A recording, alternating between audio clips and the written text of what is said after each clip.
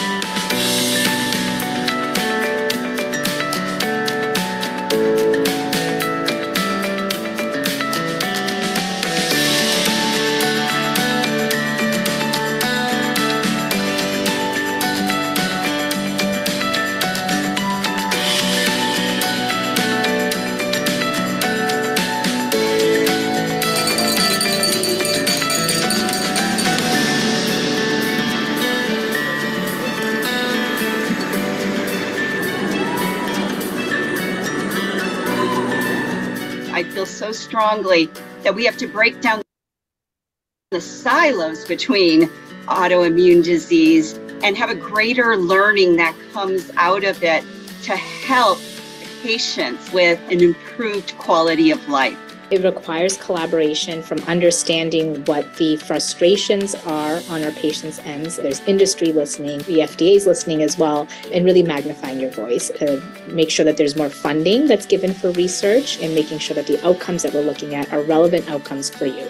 Our focus therapeutically should really, I think, be on detection of impending problems and dealing with that. You can sit there in bed and just sulk on what it is that you have and what you want. But if you get up and go, you can do anything. Being active is the best thing I can do for myself. And I want people to know that you can get well. And by partnering with the American Liver Foundation, I get to tell my story. I get to assist other people. I get to be support for other people and let them know you can get well. I am truly grateful for the conversations and the support that I've received from the American Liver Foundation. I don't know where I would be without them. I am so grateful. I am so healthy now. It's unbelievable. I think I was the first patient that they had that was a donor and then was a recipient after that. I am so grateful you are all here because I'm sure you share the same gratitude that I do.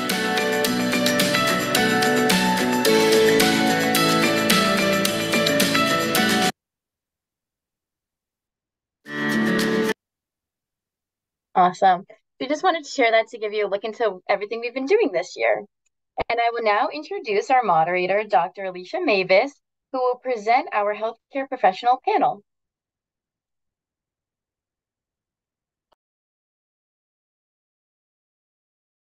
Okay.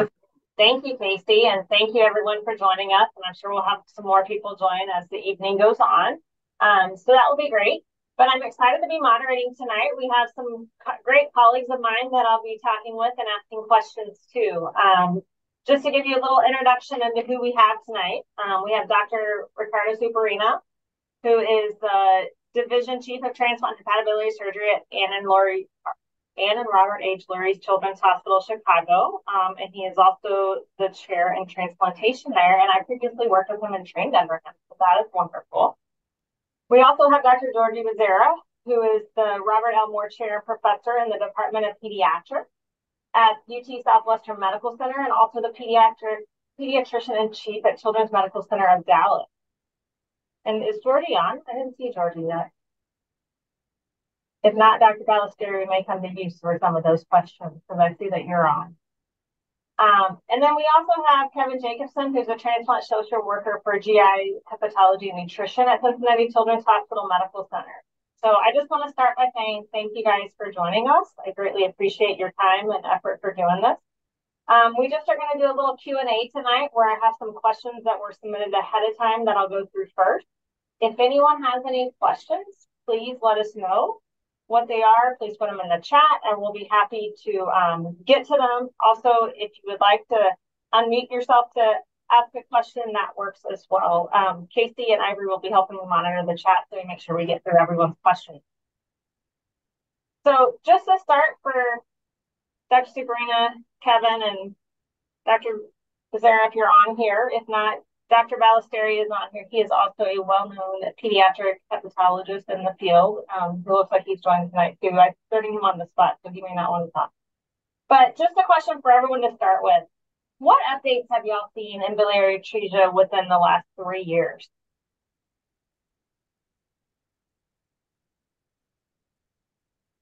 And Rick and Kevin, y'all are both muted.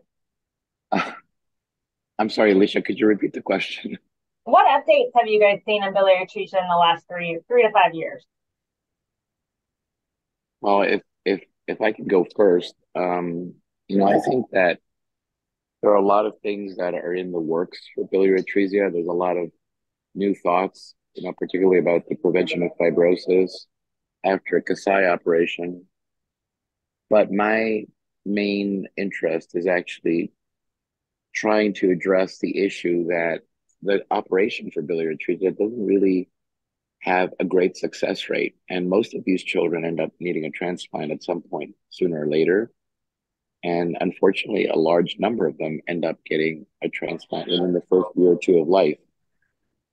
And I would be trying to figure out with colleagues from Europe and South America to try to come up with a system of trying to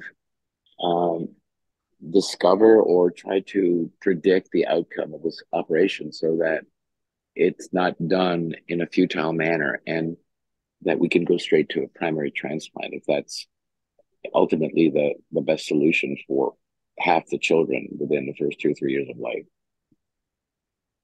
Oh, that's a great point and a great thing to be trying to work on and focus on.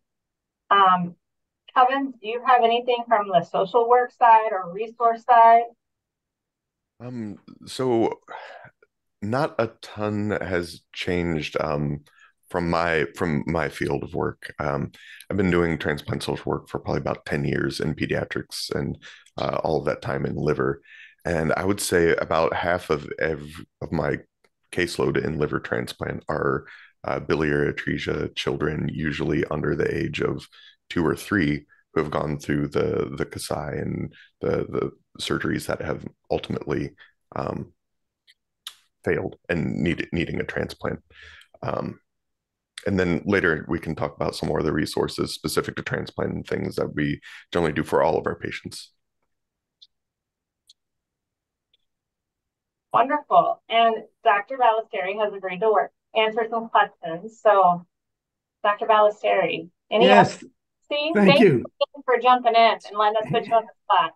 Oh, it's always fun to talk about progress that's being made in this exciting field. The key, I think, to us is early diagnosis. And there are several new strategies that are being used around the world, and that is different blood tests that have been developed, some by Dr. Bezerra, who was here in Cincinnati, and Dr. Harvath in Houston. So I think that's the key, because if Dr. Superina wants great outcomes from his biliary atresia Kasai procedure, he's going to want to see these children early. I assume I speak for you, Rick, but I assume you agree. There's no, absolutely no, I'm sorry, I'm going to move to a quieter area. I totally agree with that, Bill. And, you know, unfortunately, the median age at which these children come to our attention is usually anywhere between 60 to 70 days of age. 56 days of age seems to be sort of the time. And, you know, when we see them at that point, about half of them will ultimately fail. And there are some predictors of failure, but I think in general, I would agree with you that those who are diagnosed before 30 days of age and have their operation before 30 days of age seem to have a better outcome. And we clearly have work to do, because there are still some major socioeconomic differences in the rate at which patients are diagnosed. So that should be a major initiative for all of us, all citizens, all physicians, all healthcare providers. Very good points, gentlemen. So Dr. Balistreri, I'm going to keep you on the spot for this next one. Besides surgery that we're going to ask Dr. Superina about in a little bit more detail in just a second, any other treatments for biliary atresia at this time, or anything really on the horizon, since I think I know what you're going to say for the current time? Yeah, I think, like any other problem, the first step is defining what is the mechanism. And I think we've learned after studying this disease, I think between Dr. Superina and I, close to 90 years, with me, the bulk of that, we aren't much closer to the cause. It is probably multifactorial. Everyone has looked for genetic causes, viral causes, immunologic causes. So no, the answer is the best option is early diagnosis and get them into the hands of an expert surgeon such as Dr. Superina. Thank you. And on to you, Dr. Superina. What do you kind of see after surgery for these patients?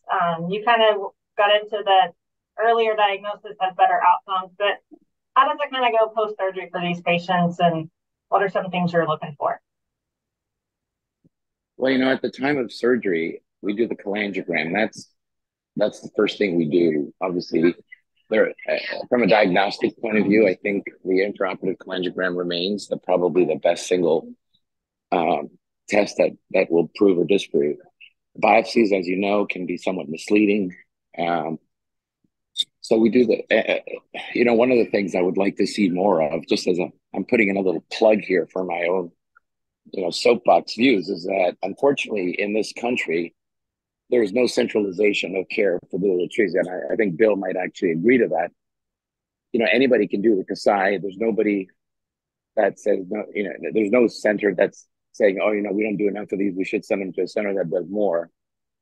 In England, where there are 3 centers that do all the Kasais for 80 million people, they have diagnostic acumen that we don't have, in the sense that not all these cases get cholangiograms. But I'll sort of digress a little bit. So, the cholangiogram can be somewhat predictive. If you have the so-called correctable atresia, you're going to have a good result. If you have a nodular liver, then it becomes a question of whether or not you should do the Kasai at all. But then when you do the operation, sometimes you'll see bile, and that's a good sign. But in general, at the end of the operation, when I talk to the parents, unfortunately, I can't really tell them much more than we'll just have to wait and see what happens. And we've all agreed that maybe in a 90-day period is reasonable to wait. I've seen some cases where after 90 days, there is some, magical drainage of bile happening when there wasn't anything before. But I think we would generally agree that by 3 months, if you're not draining, you're going to have to probably start that trip down the road to transplant. We know that the biliary atresia splenic malformation syndrome probably has poorer results. The incidence of that in the United States is higher than that in Japan, which is kind of interesting, but it points to that multifactorial cause that Bill talked about. So at the end of the day, what are the prognostic features? Early diagnosis, bile at the time of surgery, what the OHI classification would called the correctable atresias, which are the type 1s. And if the bilirubin comes down to near normal by 3 months of age, that augurs very well for the patient. Thank you. That was extremely helpful and detailed. Now, Kevin, on to you. So you just heard we don't have any other treatments for surgery. If surgery is not early, it's more problematic, but also Dr. Superina can't give the family any prognosis when he walks out of the OR. So how do we help support families, and kind of what do families go through in those weeks, months after the Kasai procedure, as they're working through all this? What are some of the things they're thinking about? Yeah, well, one of the major components to any success, I think, in healthcare, but especially in transplant, is kind of leveraging a patient and family's support system to help surround them and essentially take off any burden that can be unloaded from parents and children and offloaded to somebody else. So that can be very concrete things like getting laundry done, meals, running errands, helping with bills, like all the concrete kind of necessities of living. Any amount of that we can take away from a family and offload to their support system or to any kind of support program, I think directly impacts the parents and children and allows them to be more present, both in the immediate days after surgery and within that first year or two after transplant. So that looks different for every family, and it looks different for kind of every step in that first year. Immediately after the surgery, I'm mostly meeting with families in the ICU and in the patient room, trying to make sure that they have, 5 minutes of space to themselves where they can breathe, talk to their, mom and dad, talk to their other children. I try to create any sense of normal rhythm within an inherently unpredictable environment. Trying to keep things quiet and promote healing, essentially for that first index hospitalization.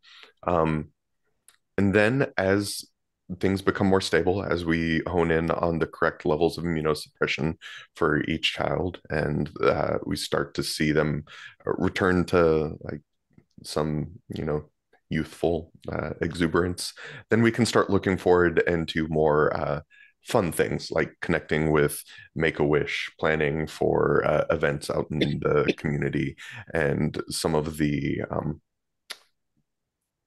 light at the end of the tunnel sorts of things for kids and families. And that's a really nice transition point, usually between month 6 and 12 after the transplant, as we're getting really kind of solid on our immunosuppression. Yeah, Kevin, I wonder if I might add, what I would love to do is to set the tone, and that is the tone of optimism. Mm-hmm. Because they hear this is a disease that we, as Dr. Mavis just brought out, we don't have medical therapy. But I've been around long enough, and as Rick, that we went from a 95% mortality rate for biliary atresia before Dr. Kasai procedure was adopted by the Toronto group with Rick, Cincinnati, Chicago. And now we're talking about a 95% survival rate. So we've flipped the coin totally. 95% mortality, 95% survival. So I think we need to set the tone, give them optimism so that they enter that phase that you just talked about with that outlook, so that they can attack the task. Yeah, I mean, Dr. B, that's a really great point. And that's where it comes into identifying that every family is a little bit different. Some folks need a little more cheerleading at the beginning, and that optimistic support. And then there are other families where what they need is space to grieve the path of life that they thought they would be on. And so that's where kind of adapting your therapeutic approach, at least from the psychosocial perspective, becomes really important, and finding out what is the most supportive and most helpful for each individual family and child. Thank you both. That is very helpful, and I think that's very helpful for the families to hear.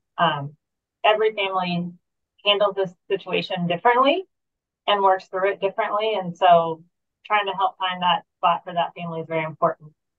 A new question that came in for anyone that wants to answer: are there any studies that show any negative effects from COVID-19 on children under 5 with biliary atresia? I know it's very specific.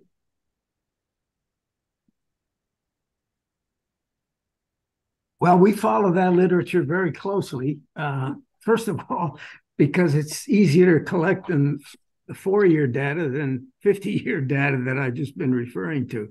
And there's no question that if a patient is significantly immune suppressed, either with medication or because of malnutrition, they might have a little bit of a rougher course.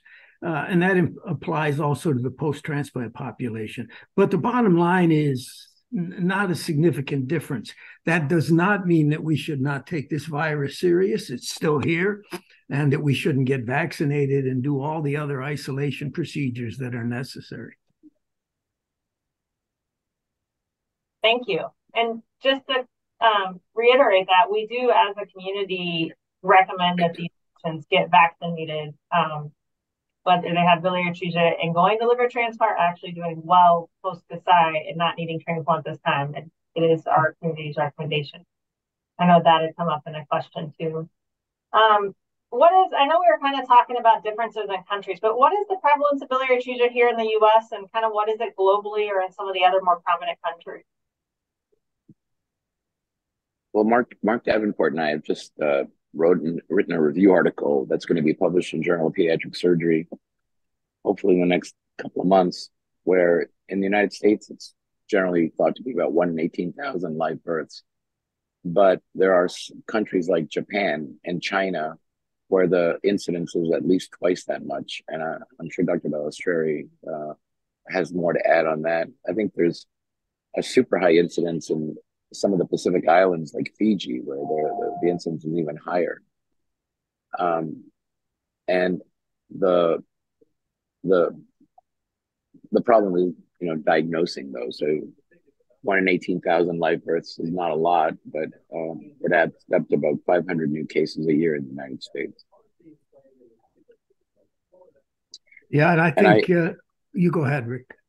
And I sort of feel sorry for the pediatrician, who you always sort of feel like, oh my God, this guy missed a diagnosis. But if you're seeing all these kids in your entire career, how many children with biliary atresia are you going to see compared to those you see with physiological jaundice? I think it's like a needle in a haystack. So it's no wonder that some of the diagnoses are made late.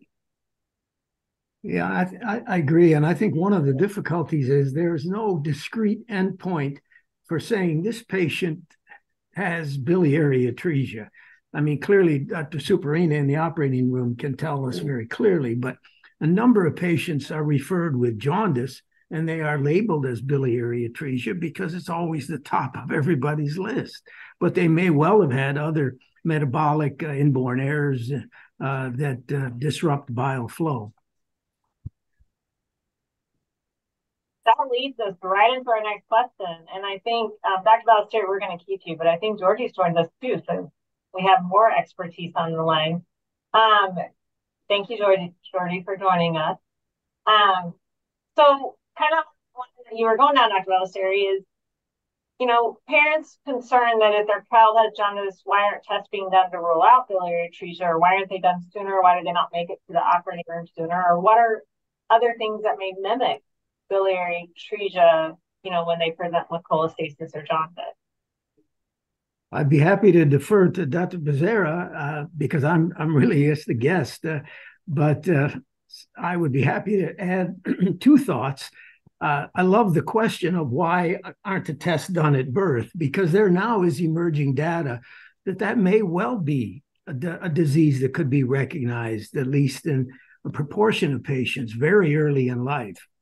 I think the problem is that many primary care physicians are used to seeing babies that are jaundiced for other reasons, physiologic jaundice, breast milk jaundice. All babies get jaundice. It's the baby with conjugated hyperbilirubinemia that needs early recognition and definition. Georgie, apologize. Dr. Balistreri, Dr. Mavis, and you all, it's such a privilege and an honor to join you. I'm so sorry that I'm joining almost a half an hour late. I also want to tell you that when you have Dr. Balistreri and Dr. Superina as part of a discussion, I learned very well that what I should do is be quiet. But I also like to listen to Dr. Balistreri. If he asks me a question, I'm supposed to say something. So let me first share with you that my perspective about biliary atresia is that it is a disease that is on the way to be tamed. It's a matter of time, and we will have powerful tools to knock it down. Find ways to bring hope to the parents of the babies with biliary atresia. So as it relates specifically for the challenge that pediatricians and parents have, and they see so many babies with biliary with jaundice, and they're saying, when do I need to worry? I always remind my colleagues, myself first, and then everybody around me, that the Academy of Pediatrics suggests that any baby with with jaundice at or after 2 weeks of age should have a fractionation of the bilirubin. So it has the same bilirubin level, but the tests need to be done as direct and total. I do not know if you already talked about this, Dr. B and Dr. Superina, or even you, Maeve. No. It's a simple message to parents and pediatricians. The Academy of Pediatrics already recommended that any baby with jaundice, healthy, even healthy-looking babies, they need to have bilirubin test done to fractionate, because the few babies that have an increase in the direct bilirubin should be promptly evaluated. Simple message, big hope, because at 2 weeks of age, if the disease is starting, we can diagnose and get the magical hands of surgeons like Dr. Superina's to go in, do that cholangiogram inside the operating room, and if the baby has biliary atresia, treat it right there. The earlier, the better. So I do hope that, as Dr. Balistreri said, that in the future, since we are pretty convinced, I think very strong data from our colleagues here in Texas, in Houston, that show that almost all babies, if not all of them, have already an increase in that direct bilirubin at birth or in the first 2 days of birth, to may be able to screen. But I think we collectively can continue to work to see if that's possible for the future and how to do it. Thank you, Jorge. That was Dr. Bezerra. Excuse me. George is fine. No, thank you very much. That's very helpful, and it's a great message. And I know we're working hard to get that out there to all pediatricians too. I wanted to ask Kevin a question that's come up. So, Kevin, are there any resources, financial resources or other resources available for families as they're going through this and through the surgery, and things like housing assistance, helping with bills? Are there any kind of national resources that families can go through? Because the diagnosis of biliary atresia alone is difficult, and if they immediately go to transplant, it's just as hard. Yeah. So specifically for transplant, there are a few things I try to connect families with. One of the very first is an organization called the Children's Organ Transplant Association, CODA. They are a nonprofit that their mission is to help run crowdfunding style fundraisers. So think of a GoFundMe, something akin to that, specifically for transplant related expenses and transplant families. One of the reasons I really advocate for our families to get connected with these is one, 100% of any money raised goes towards the child and their care. There's no administrative costs taken out. There's nothing off the top that goes to CODA to manage the account. Two, come tax season, it's not counted as income, which for some of our families who rely on Medicaid and public assistance is very important, because we have had instances where very well-intentioned family members and communities have started a GoFundMe to support transplant-related expenses, only to find out the very next year that made them ineligible for their Medicaid because they were suddenly over-resourced, because that gets counted as an income. Another thing that is very helpful from CODA is they're active in all 50 states and have a really good pulse on local grants that are available, depending on even where a patient lives. I've had families that come from small counties in Indiana that find out they're eligible for a free $5,000 grant or $10,000 grant specifically from that county that's been set up for medical expenses. And CODA is very good at finding and identifying those. And to go back to one of the things that I mentioned about kind of removing the burden of transplant off of the parents and direct caregivers, is their model is to try to identify a person in their community, a aunt, uncle, grandparent, close family friend, someone from a faith community that they're involved with that wants to be like the organizer and plan fundraisers and essentially take over that part of their care so that parents can focus on their children. I found that to be one of the best supports because that money can then be used for loss of income when parents are in the hospital for weeks on end, can be used for travel expenses, flights to and from the transplant center, gas to the labs, because like these expenses add up. As well as any copay that comes, any medical related expense is a no-brainer. But even if you rely on a piece of technology, some of our kids rely on smartphones or tablets to monitor their healthcare. If that breaks, needing that replaced is a healthcare expense, and that's something that the CODA money can be used for. Outside of that, I generally try to leverage folks' insurance and their Medicaid and what they're available for, and then also their employers. Depending where folks have worked, having matching gifts for fundraising or even extended time away or extended leave with pay, as long as you're advocating with the HR department and getting connected with the right people. I found that having a letter from a hospital can go a long way in kind of encouraging people to be more supportive. But other than that, since we get people from all over the country, a large part of my job then is trying to find out what is available in North Dakota or California or Arizona that our families may qualify for. That was extremely helpful. I think I learned some things there that I didn't know that I could maybe help families with. That was great. Thank you, Kevin. Yeah. One more question for Dr. Superina, Dr. Bezerra, and Dr. Balistreri. Now, I know this next question we could spend a good 3, 4, 5 hours on, so we got to keep it brief. We only have about 5 to 10 minutes left here. So a couple of things on research.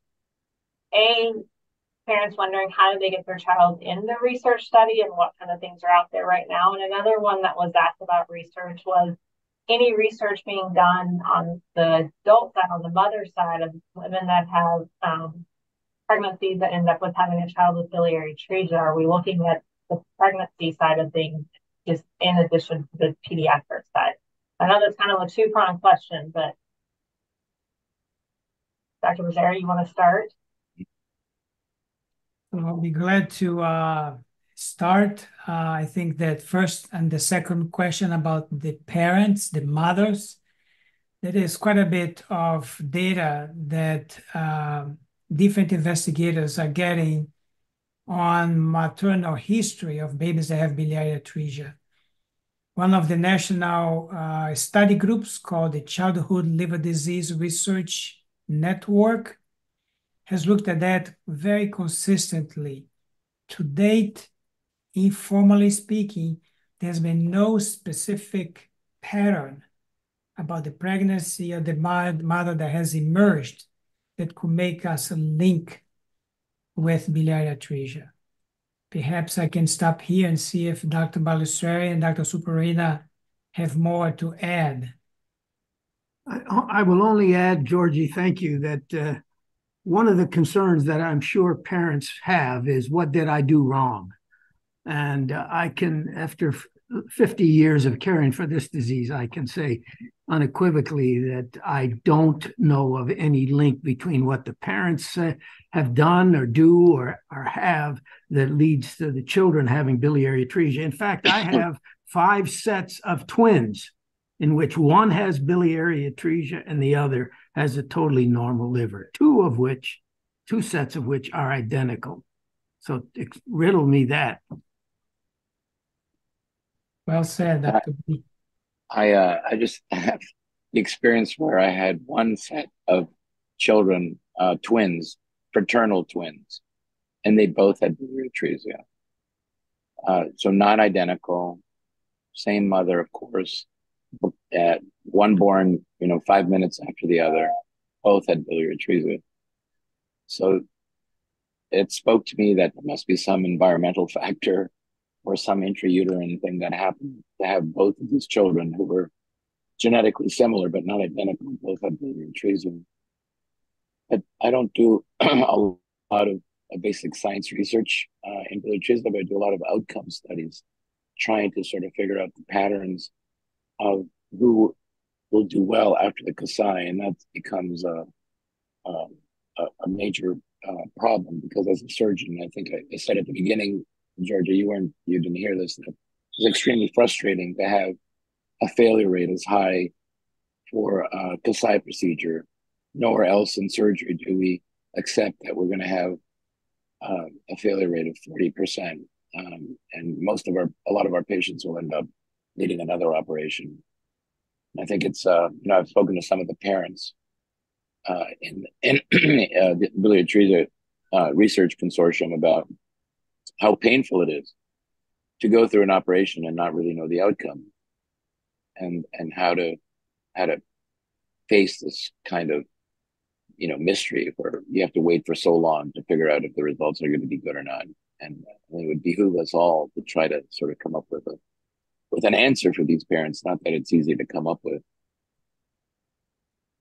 And I remain so optimistic that we're going to do it. We're working as teams and with families, community leaders, we're going to do it. As it relates to biliary atresia trials, there are a couple of trials that if families want and they need to know, 6 centers that have the studies ongoing can enroll. And these are trials that the investigators are using a molecule that prevents bile acids from being reabsorbed, so they are excreted in the stools. So as the bile acids are excreted in the stools, there is less bile acid that accumulates in the liver, thus decreasing the injury that bile acid can cause, the excessive bile acid can cause.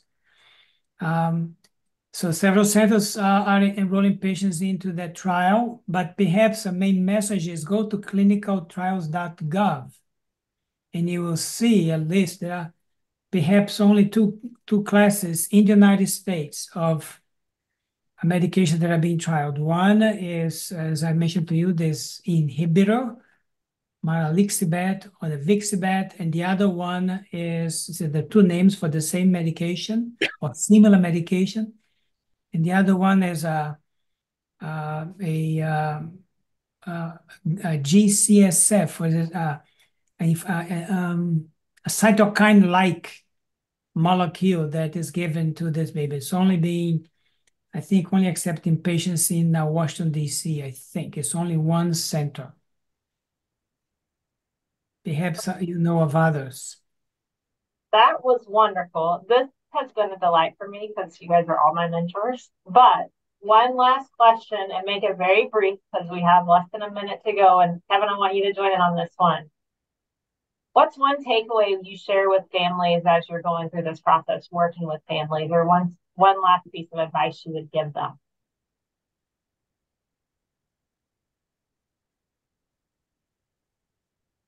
Dr. Superina, you're muted if you're going.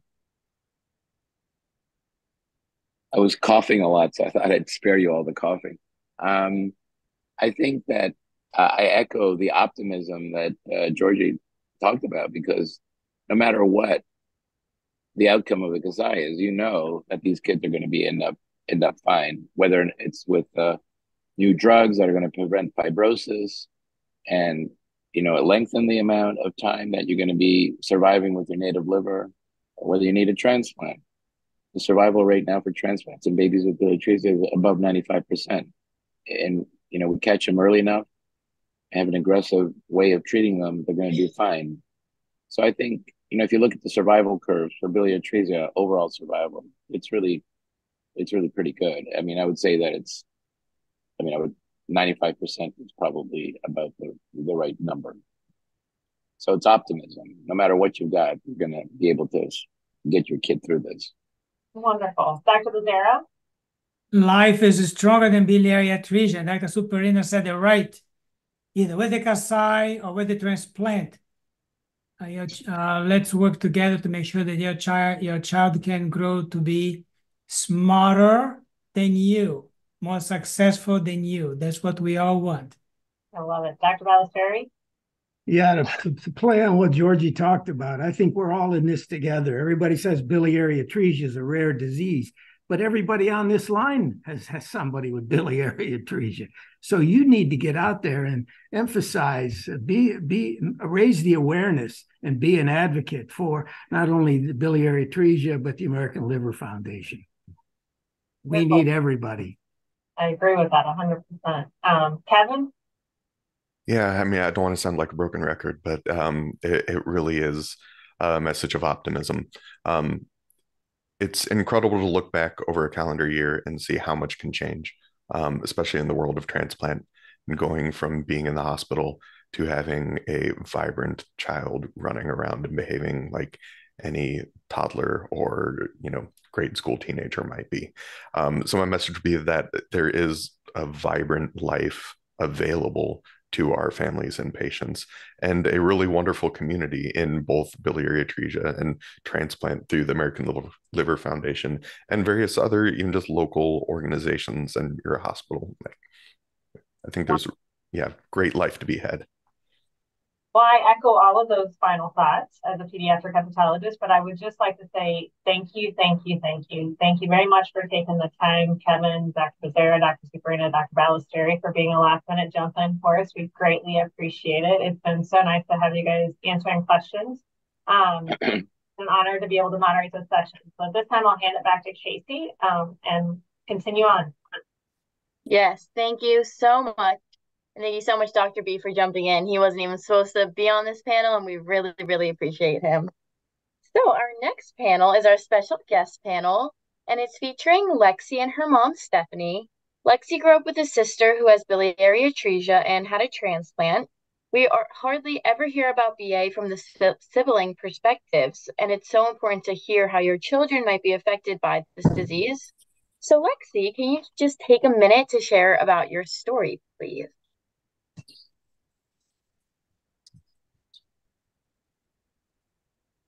So she was diagnosed 2013 and what month? June. That's right, your anniversary. She was diagnosed on our 10-year wedding anniversary. And from the beginning, all of our kids were very aware of what was happening. Lexi was our oldest. She was 4 at diagnosis and 5 at transplant. And our next child was 3, and then a 2-year-old, and then Sophia. Yes. Sophia instantly had her Kasai at diagnosis, and she was diagnosed later. She was diagnosed a little over 3 months, so hers was instantly a fail. So, Lexi, did you like knowing what was going on with your sister and how your parents handled that and keeping you involved? It was really scary, but they were really open about it, so it made us feel comfortable to be able to ask questions. Good. That is so important. It's so important for you to feel safe in that space because there's so many unknowns at the time. And if you have a question, but your parents weren't there to answer it, it could just make you think of all these other bad things that could be happening. So that's so amazing. Mm-hmm. What was one special thing that your parents did at this time to try to keep life a little bit normal? So we would do movie nights where we would order out or bake something, and then we'd all gather up and watch a movie, or we'd do a brownie night. So we'd stay in and bake brownies and just all eat brownies. That is so fun. And you like that? You liked having that special time and that normalcy in this chaotic time? Good. Mm-hmm. So, Stephanie, if you could give one piece of advice to parents who have multiple children and who need to focus on that young child who is sick, what would that advice be? My biggest piece of advice is, like Lexi touched on before, to be open with your kids. It was scary for my husband and I, but we tried to put ourselves in our other kids' shoes and process. Their sister is sick. Mom and dad are upset. Grandparents and family and friends are upset. What was going on in their world? So we tried to be open and honest with them at their level, but still be open and honest and be available to communicate. And if it meant sitting down and coloring and just talking casually, or all sitting down as a family, we tried to take those moments and also keep normalcy in our life. It was a crazy busy time, but we tried to keep things normal so they didn't feel like their entire world was turned upside down. Yes, that's amazing. And it sounds like it helped. It really did. So, Lexi, if you could give one piece of advice to maybe some other kids who their siblings are sick, what would that be?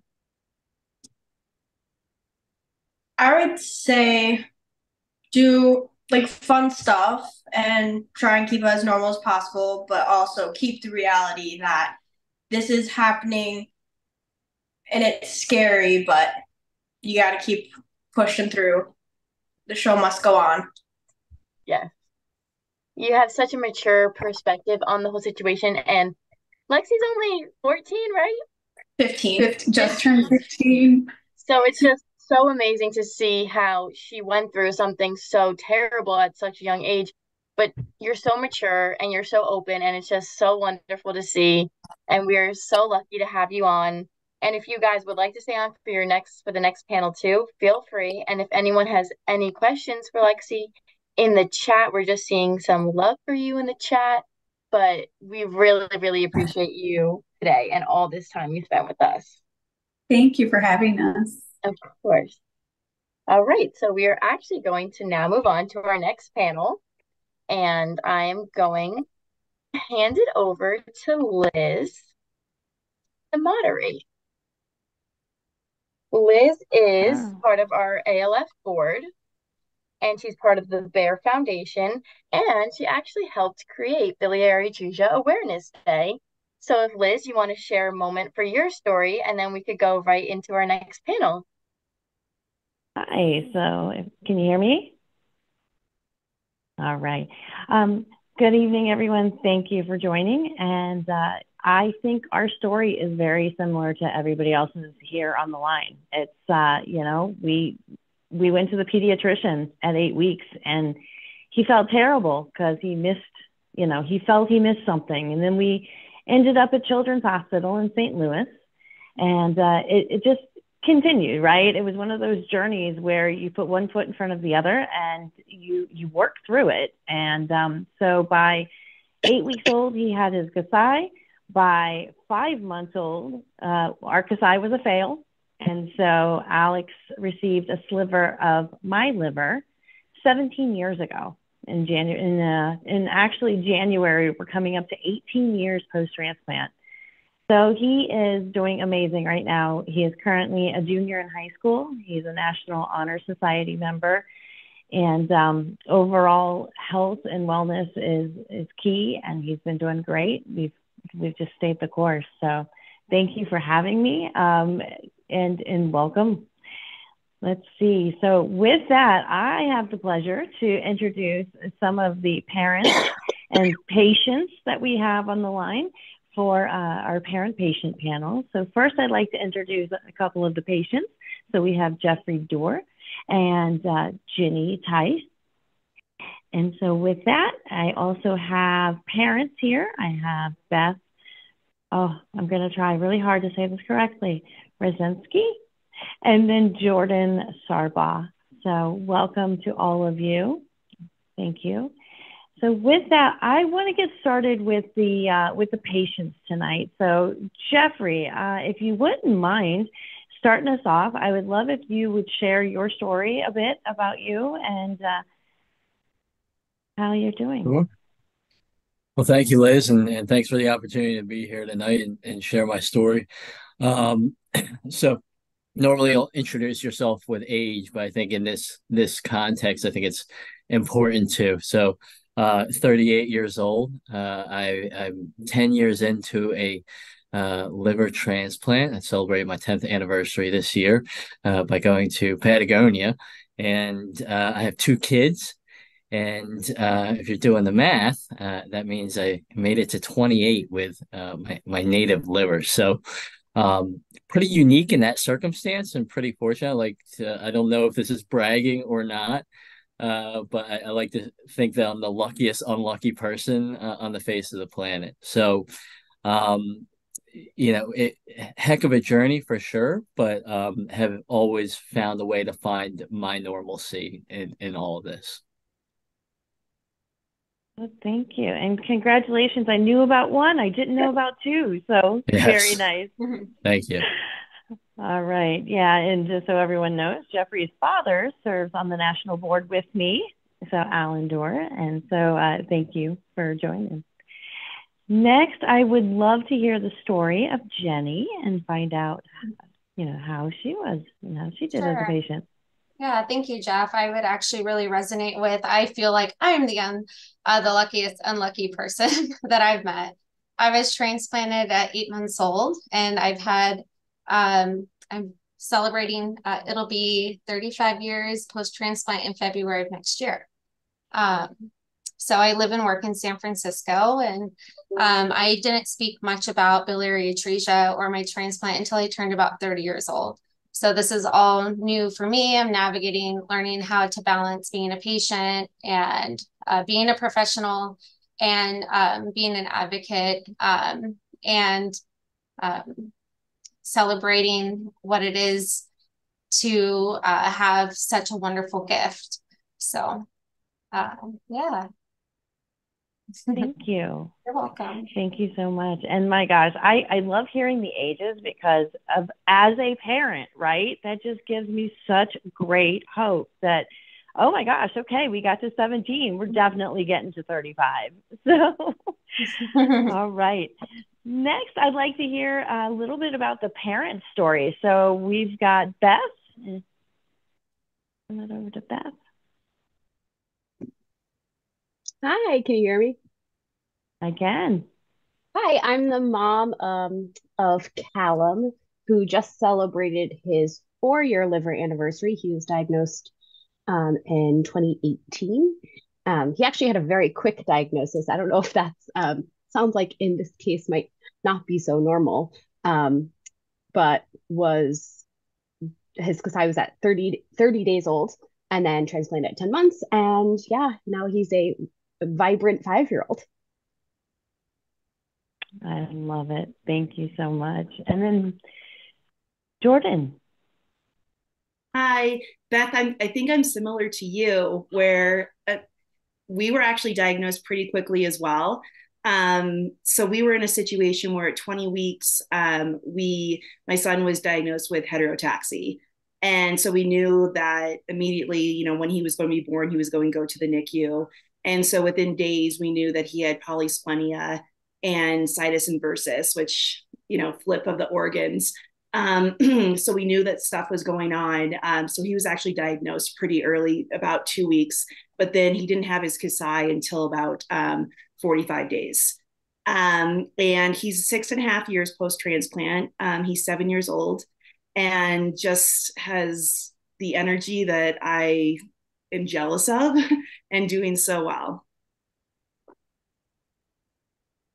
Thank you. Appreciate that. All right. So with that, we're going to go ahead and transfer over to our Q&A session. And so with that, I have a few questions that have come in ahead of time.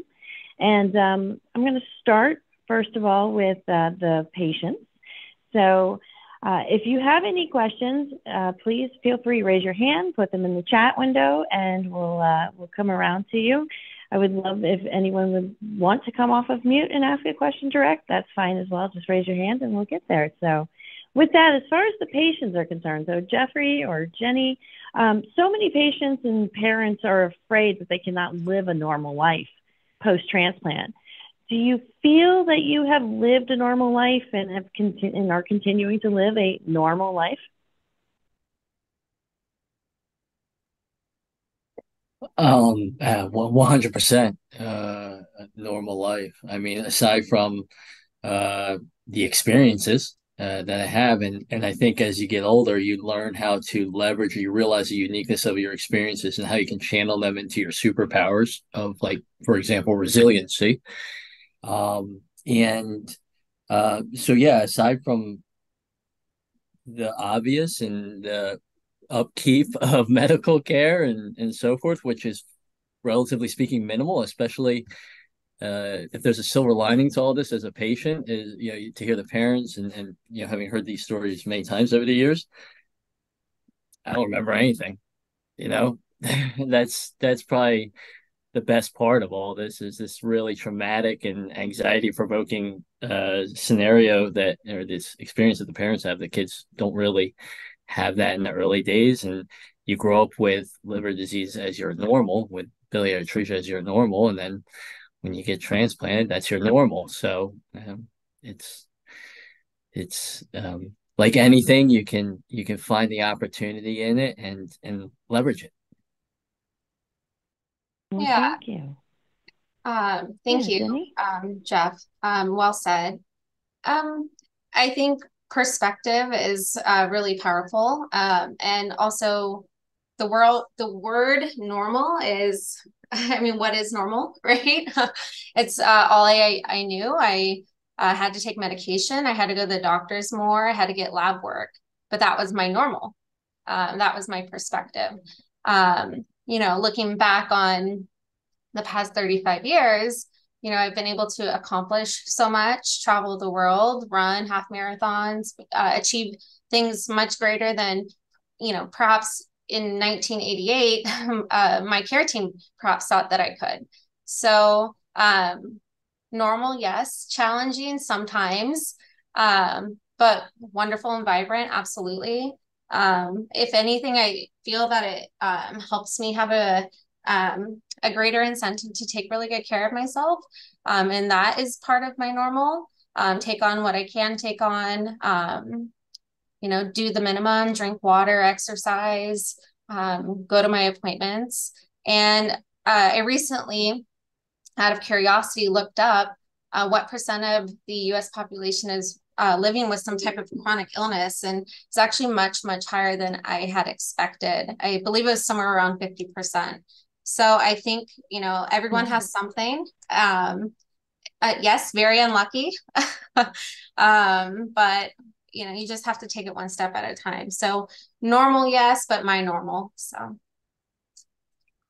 Well, thank you both. I love hearing the perspective from that, the patient side. I always wonder what my son thinks and feels as he's going through his doctor's visits and all of that. So thank you. And I think it is the same with Alex. It's his normal. So thank you.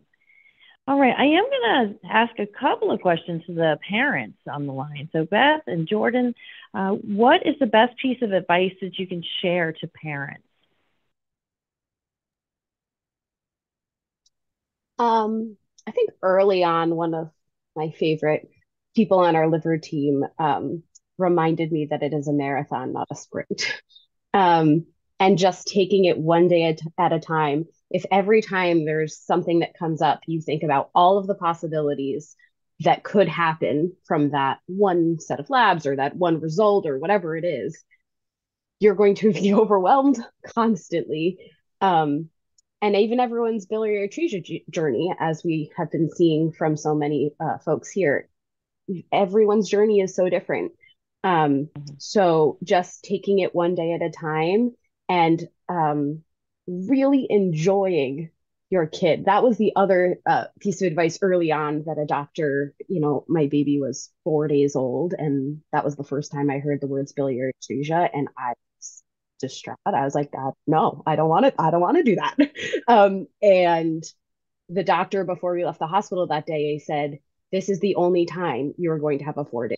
So don't miss it. Don't, spend it just wallowing. Enjoy every second. And I still do that. He's 5 and I still enjoy every second. Even if we're at the hospital, even if we're getting labs, I enjoy every second with him because biliary atresia kids are just the best. They're so resilient. They're so amazing. And I am really lucky that he's my guy. There you go. And I think Beth's advice is absolutely spot on. I think that would be in my top 3. I think for me, it was, it kind of goes off of yours, Beth. It's that comparison is the thief of joy. So you can't compare your journey, what's going on with your child, with what's going on with your friends' children, your other siblings, just society in general, because that's really going to rob you of any happiness. And you really need to find a way to celebrate those little victories, kind of like what Beth was saying, live in that moment. But that overarching comment of comparison is just going to drive you nuts. So don't try to compare yourself or your child to anyone else. Great bit of advice. We used to have the motto and mantra of keep on keeping on. And so one foot in front of the other, and every day just chugging away. So I appreciate that. Did I see a hand up in the chat window? I wasn't sure if I saw that or if I saw a wave or a Ivory and Casey, you gotta help me out with that one. So if you catch anybody that has any questions or if there are any in the chat, I'd appreciate a little help catching those. So Beth and Jordan, as parents, what do you think was the hardest obstacle to face post-transplant? And you know what, Jeffrey, you had your transplant a little later in life. And so, yeah, I guess if you'd like to weigh in too with what was the hardest obstacle right at transplant, post-transplant?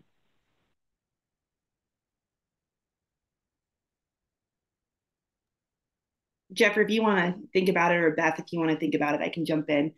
I think that the hardest thing for me immediately post-transplant was relearning my child. So my child was a completely different child post-transplant. I was so used to the medical charting, or I was so used to kind of medical mode and survival mode with everything that I didn't know, like I had to relearn his cues. I had to relearn if this was just normal sick or if this was liver sick. I had to relearn some of his behaviors. Like all of a sudden he had energy or he was having fits and he was acting out, which Hudson's my only child. So I had to have people remind me like, this is normal. Like a toddler being a jerk is a toddler. That's not something that's specific. So that was really a challenge for me. Is I essentially had to, I have pre-transplant Hudson and then I have post-transplant Hudson, and they are 2 different kids. And it was almost like, I think every mother, every parent can, you get to know, like, you don't know your baby right away. It takes time to get to know them. And I felt like that was something that took longer than I thought it was going to take. Absolutely. And I see in the chat 100% right on, spot on. Did Jordan or? Yeah, oh, sorry, go ahead. Go ahead. I agree that you're they always say you're switching one condition, biliary atresia, for another, being a transplant recipient, and it all happens in one day. So you are going from knowing what pre-transplant life is like and all of that medical knowledge to all of a sudden in 24 hours, you need to learn all of the medical knowledge of a post-transplant, all of the meds, all of the, life changes. And so that's overwhelming. One thing I will say is that my son was transplanted before COVID. It was 2019. So only a few months before COVID. And I don't know how I would have been able to do it without the support of people. Like the fact that we were able to have, Ronald McDonald House and social workers, and because it really got locked down there for a while right after that. And I am so thankful that I had the community and support, because I think it would have been 1,000 times more challenging to do it in isolation. And I don't know how, I know families that got transplanted during that window, and I do not envy them. So I think that on the flip side, what was the thing I was most thankful for post-transplant is that community was able to gather around me and, support in all the ways that our loved ones are able to. Being transplanted so much later in life relative to other people that have biliary atresia was really something. I mean, truthfully, I like growing up, I had a weird kind of I shouldn't say weird. I had a unique perspective, and you grow up knowing that you're going to have a transplant at some point, being told that, and then after 18, I get to feel more invincible. So when I guess my liver gave out on me, best way to describe it. It was quick, oftentimes painless, and towards the end, of course, it became very trying, and became weaker and weaker. So post-transplant was really tough. And on top of that, I working, I have a career, kind of navigating that mental piece of it. Fortunately, didn't have kids. Forced my hand to get married finally, and the recovery process was really taxing. It was the hardest thing I've ever done, as I think most folks who have had a transplant would describe it. But just like how Kevin's been talking about, parents have been graciously sharing their experience. It's the people around you that get you through it, and you get through it, and by the grace of others, and it certainly builds your character going forward, and it's a truly miraculous experience. Liz, I had a question. I couldn't find my hand raised. Oh, I'm okay. But Dr. Jorge has a really phenomenal question, so maybe you take his question first. Yeah, let me actually, you know what? I might have to have you read that. My chat window is not acting right. That's what I've been kind of fiddling with, and so I'll have you read that for us.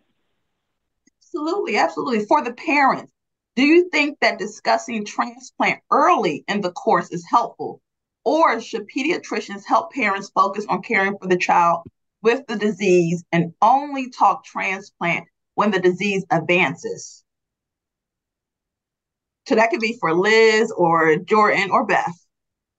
I think that it's, we need to kind of know all of the information of what it is going to look like down the road. And my son was because I was at 30 days and he was transplanted at 10 months. He was listed at 6 months. And that felt like a really long time at the time, but not harping on like it too much, but I do think it needs to be part of the conversation. Maybe I would feel differently if my son never needed a transplant or was still 5 years out from his Kasai without one. But since it ended up evolving so quickly, I feel like it would feel like you were withholding information as opposed to protecting like the moment, I think. I agree with you, Beth. I think that would be not necessarily like withholding. I kind of take the perspective that I think so much goes into, and so much weight and hope goes into the Kasai. And as Dr. Superina talked about at the very beginning, the failure rate of a Kasai is so high. So I think that going in, I had, for this window between diagnosis and the Kasai, I put so much into the results of that Kasai that's really what I talked about. If as soon as, I don't know if that's denial, but I was so disappointed when the Kasai was considered a failure. And like, I almost grieved that. But at the same time, it's like, because of that, I think talking about transplant at the beginning would help kind of soften that blow, to know that that is a realistic alternative. On the flip side, though, I'll say that at the time, there's a chance that they could have talked about transplant in great extent, and it could have gone in one ear and out the other. Like, I might have had tunnel vision, and and maybe it was me that just like focused on that Kasai, and maybe it was my tunnel vision. So we just have to take that into account, that even though maybe we mention it more so with parents, they might not be ready to hear it, or they might not actually, they might hear it, but not, what is it? Not hear it, but listen, or listen, but not hear it. You know what I'm trying to say. I think that we have to take that element into account. All right. And I'm going to, as a parent here, I'm going to just throw in that as the social worker, as Kevin in the previous panel was discussing, learning each family individually, we got to the point where we didn't want to hear what was next in a way. And I don't know if it was denial or the fact that here we went from birth to 8 weeks Kasai to Thanksgiving to Christmas to, oh gosh, 6 days on the waiting list for only the end of January at 5 months and 2 days, me to be on a table and be Alex's donor. So I know that luckily for us, St. Louis Children's and our team here at Children's was phenomenal in that they kept trying to give us data, and we were like, nope, not today, not going to listen, not going to hear it. So I think it really is a matter of learning your families and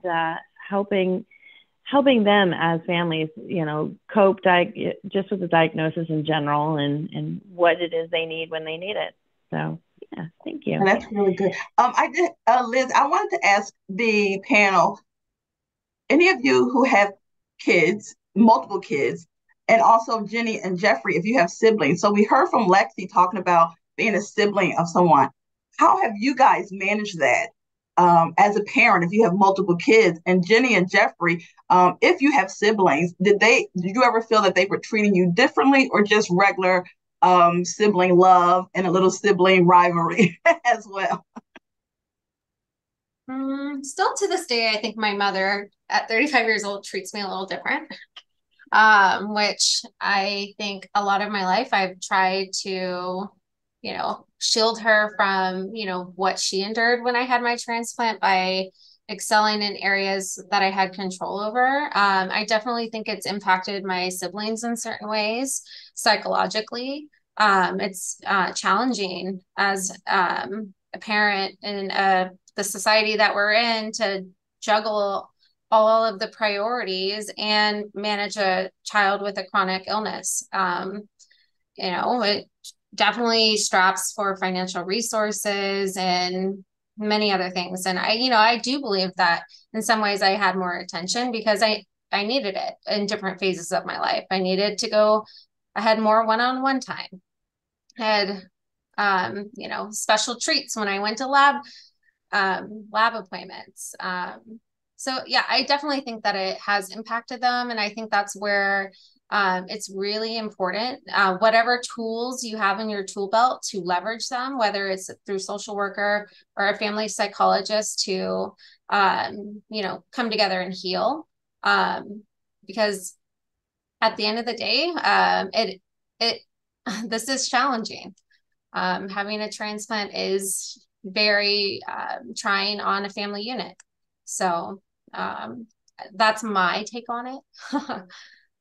I think it would be very challenging to treat everyone as equals when we have such limited time and limited resources.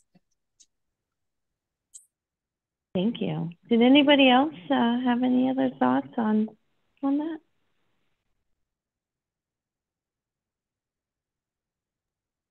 My son, so my 5-year-old has biliary atresia and I have a 2-year-old. So I feel like that's kind of the simple, it was a little more simple because I only had one kid. I didn't have to balance having this child at home while my son was being diagnosed. And now it's my 2-year-old doesn't know any different. So it's not really an issue in our house. I'm sure that as we get older, there'll be more discussions about it. We're very open about, you know, liver transplant and what Cal has been through. We have a little social story that we've made that has all pictures of Cal before his transplant, and it kind of explains what happened. So as my 2-year-old gets older, we read the story, and that's kind of like an easy way for him to digest, you know, just, you know, a bedtime story to him, but it's also, you know, telling him what his older brother went through. So that was it was kind of simple, but I'm sure, as Jenny said, inevitably I'll treat them a little differently, but you treat all of your children differently for, you know, various reasons. So my situation is pretty simple in that way. Great. Anyone else want to chime in? All right, I will just really quickly somewhat answer that for us as well. We, at the time of Alex, had a 10-year-old, 12-year-old, and 14-year-old at home. And so talk about siblings and how it affects siblings. And I mean, we had big siblings that were learning what it looked like to put a med pump together. And I mean, so it's amazing how it has changed the trajectory of our lives. Like, I would have never served on a national board. Like, I had, and it wasn't a thing. I mean, I didn't have a purpose for that. And now I feel that I do. The other part of it is my daughter. So she was 10 at the time of transplant.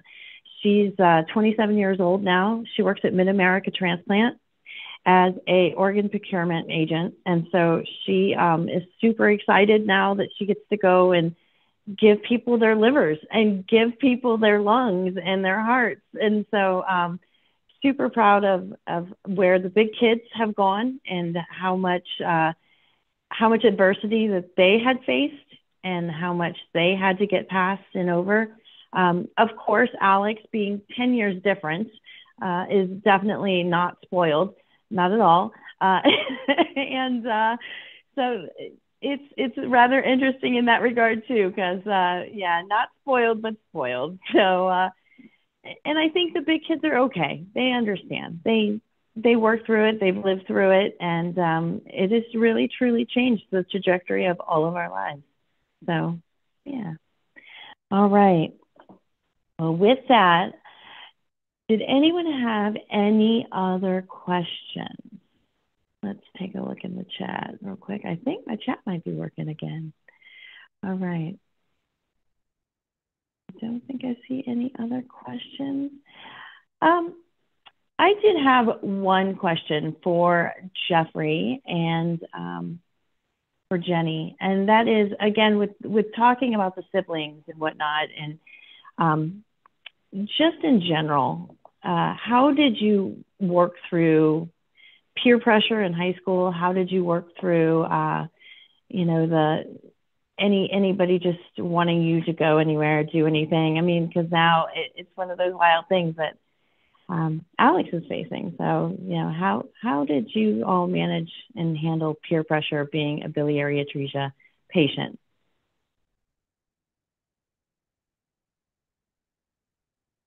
I wasn't always perfect, but I stayed away from alcohol. All right. And, you know, I think for me, what worked honestly is, you know, fortunate enough to have really close group of friends that were kind of the outer ring, if you will. And going through college, I went far away for school from home. And that was probably not as much peer pressure in college as there is in high school or middle school, right. But that was kind of what helped there, like your accountability partners, if you will, you know, of like you're at a party at college or high school, when someone goes to hand you a drink, they grab it, you know, and little things like that where it's not easy. But you know, fortunately, for me, I was made aware of the decisions that you would be faced with, the consequences of if you made them, and how to potentially avoid them, I guess is the best way to say it. But very good. So for me, I was transplanted as a baby. I don't have any recollection of being ill or anything really related to my transplant outside the fact that I had a giant scar and, you know, just had to do, you know, go to clinic once a year. I was really fortunate. I believe the best thing that somebody can do as they're entering that phase of their life is to have a strong connection to their medical team. And have a really good plan for transition, to really lay out a roadmap for whatever your course was, whether it was complicated or easy, what those consequences look like and what impacts they can have on your long-term health. I certainly would have appreciated a little bit more education around that. However, at this phase of my life, I make sure that I'm very, very compliant, and I'm a really big advocate for, you know, no alcohol, staying 100% on track. And for that reason, you know, I feel really fortunate that, you know, my liver is, you know, lasted for 35 years. So I think also having a mentor or having somebody that you can talk to about the pressures of being a young adult, because they're not going to go away. So is really, really important. And I like the idea of an accountability partner. Yeah, so that's what I would say. All right. Well, thank you. And with that, I think we are coming to time. So I'm going to thank Jeffrey, Jenny, Beth, Jordan. Thank you. I truly appreciate your stories. And like my own, we are definitely on a journey. So, and we always at my house talk about enjoying the adventure as we're going along for the ride. So, all right. Thank you so much, everyone. Appreciate you joining tonight. And I'll turn this over. Thank you so much. That was so amazing. Liz, thank you for moderating. And I think we have a special little guest from Cal right there. So thank you for showing up. Say bye-bye. Bye-bye. Bye. Bye, buddy. To close off, we are going to show our animated video we have for kids. This is new to our website this year, and it's a great resource for your kid who is sick, your children that aren't sick, or maybe some friends or classmates. So I just want to share this real quick so you guys get a glimpse of what we have to offer. Hi, my name is Maya, and I'm here to tell you about my liver. We all have organs inside our bodies, like the heart that pumps blood, the lungs which pump air, and the liver that helps digest food and protect us from germs. The liver is located on the right side just above your tummy. It's like a little factory that helps us stay healthy and strong. When you're a kid, the liver is about the size of an apple. But by the time you're a grown-up, it's your largest organ and about the size of a football. My parents told me that when I was a baby, the doctor discovered that my liver wasn't working like it was supposed to. They said this was called Biliary Atresia, or BA for short. BA is a rare liver disease that only affects newborns. My liver was blocked and I couldn't digest food. This caused my skin and eyes to turn yellow. I was sleeping more than normal, and my stomach was very upset. Blech! There is no cure for BA, but thankfully, in my case, I was able to have a special surgery to unblock my liver so that it could connect to my tummy and other organs. Everyone was so happy that my liver procedure was a success. After the surgery, my parents made sure I ate a healthy diet. And as I got older, I began taking vitamins with my meals. The healthier I eat and drink, the easier it is for my liver to keep me strong. I still have liver checkups often. And one day, I might even need a new liver. But so far, so good. Now I'm strong enough to do all the things my friends can do. For more information about biliary atresia, go to liverfoundation.org. So that's just a little bit of what we have in our BA Pediatric Liver Center on our website. And now I would like to welcome Ivory, our National Director of Community Impact, just to speak shortly about some BA plans for 2024. Good evening, everyone. Thank you all so much for joining us. And I'm so excited that you were able to see this video. This video is located on liverfoundation.org under our new Pediatric Information Center, which is amazing. We are so proud of it and so excited to now have this space for all parents, as well as family members and children to go on to find out more information. We have a section for parents. We have a section for teens and young adults and kids, a video library, so much information for all of you. In 2024, we're going to have some new things coming out, and we're so excited for it. Some new little brave items for parents and kids, some items for parents to potentially breed with their kids. So you have to stay tuned following us on our BA Facebook page, as well as our other social media accounts, and continue to follow us for more updates on what's going to be happening new. You do not want to miss what's happening in 2024. And I would like to now turn it over for closing to our wonderful program coordinator for all of her work on putting this together, Casey. Thank you. So I just want to thank all of our presenters and our moderators again for joining us today and providing such an impactful and informative presentation. I would also like to shout out to Yancy Espinoza, Lindsay Westerndorf, and Dawn Caranaro, who shared these adorable photos in our Facebook support group of their BA champions. And if you would like to join our Facebook group, Life with Biliary Atresia and Beyond, American Liver Foundation Support Group, please follow the link that we're going to put in the chat. It is a private group to share stories, ask questions, and find a community of people who are facing the same challenges and triumphs as you. If anyone has any additional questions after today's presentation, please continue this conversation in that Facebook group. And if you have any specific questions regarding this topic, please send them to me and we can work on getting them answered for you. For questions about liver wellness and disease, or for emotional support to patients at the point of crisis and information on local resources, including physician referrals, please contact our helpline at 1-800-GO-LIVER or 1-800-465-4837. Our staff is ready to assist you Monday through Friday from 9 to 5 Eastern Standard Time. And that is all we have time for today. So thank you so much for joining us and have a great rest of your night.